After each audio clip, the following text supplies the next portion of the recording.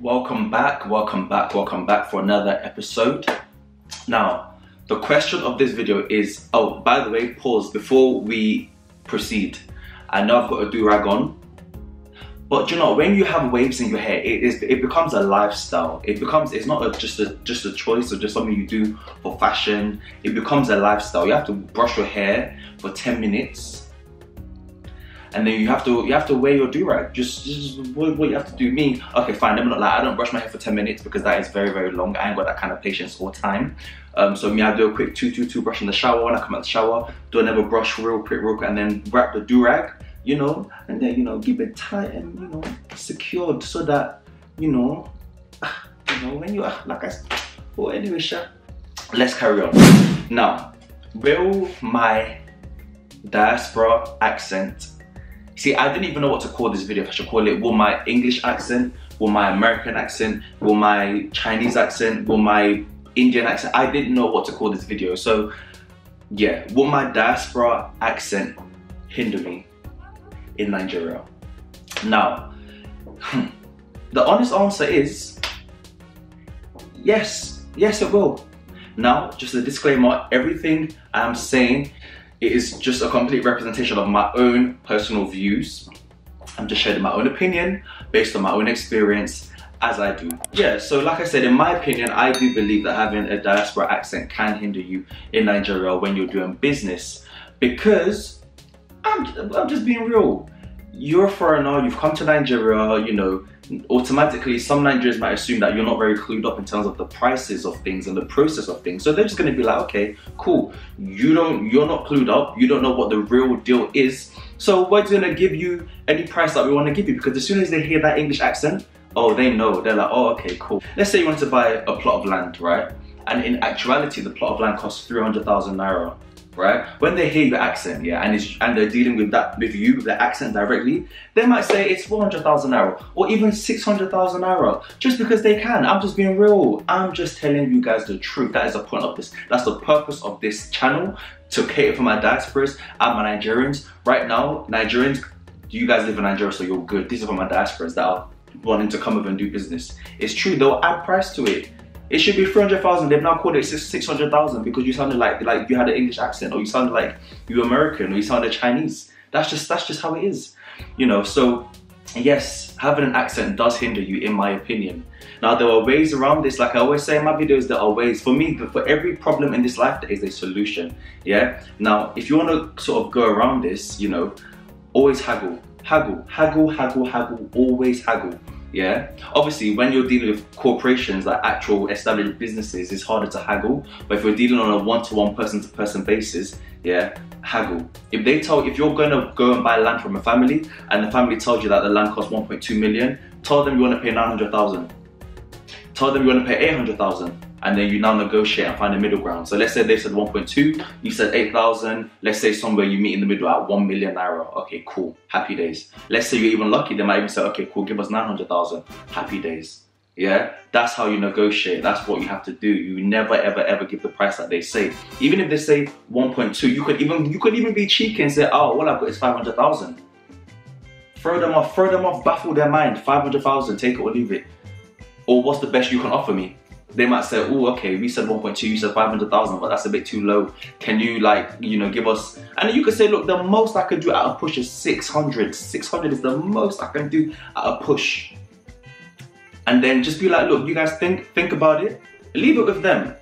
This isn't even just for Nigeria and land. This is actually for business in general. How you negotiate, right? You leave it in them. When you said your last price, then leave it in their court. Say, okay, cool. I'm gonna leave it with you guys. You think about it. If you have an offer for me, let me know.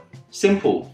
You leave it with them, and then they'll come back to you and say, okay, cool. Yeah, we said 1.2. You said 650. Can you do 750? And then you'll be like, you have to play hard to get though. Don't just be like, okay, yeah, I can do 750. No. Nah, you're like, okay, let me think about it, But you could even take out your phone, pretend like you're checking some calculations and some maths, Like I said, I'm giving you guys inside scoop. Giving you inside scoop of business right here. Yeah, you think about it, okay, cool. Yeah, okay, cool, yeah, I guess that's fair. 750, handshake, business done. So when you have an accent, the best way to go around things is to make sure you price and make sure that you negotiate. You have to negotiate. Now, like I said, when you're dealing with companies, established retail companies that focus on business and property, it's harder to do that because the prices are set. Because we can't. So for example, like, let's say you guys came to our company now, Winfred Fashion Estates, and you're like, okay, cool. Toby, this land that we saw on your website costs 900,000, but all I can afford is 500. I'm just being real. I will tell you that if you can't afford the 900,000, keep it stepping. Find another business that can accommodate the price, or look for something cheaper that is within your price range on our website. If you can't afford what we're asking for, you gotta keep it stepping, because if we change the price for you as a whole company, we're gonna have to do it for the next person, and then the next person, and then the next person. And then if those two people now meet each other and the same land or the same plots that are side by side, one paid 500,000 for it, as an example, and another one paid 1 million because we were trying to be friendly and nice, it will leave a bad taste and ruin the reputation of that business. So when you're dealing with businesses, I would say it's actually harder to negotiate. I would say probably just avoid negotiating with big businesses, huge corporations. Just avoid the negotiation part. Unless you can find the manager and go directly, but even still, just avoid that. But if you're dealing with private sellers, individuals, by all means, please don't be afraid to bargain. Don't be afraid to negotiate. When you're dealing with big businesses, they're not going to try to rip you off, because the same price that they're telling you is what they're telling everybody. That's if the business is legit and they're reputable. They will be very transparent with everything that they say and do. If they have a 50% promo for 2 days, that doesn't just apply to you, it applies to every single person that wants to, buy from that company. A lot of companies do it. We do it too. We have promos where we can say, okay, for Valentine's Day, 10% off of all of our land. It's not just for one person, it's for everybody.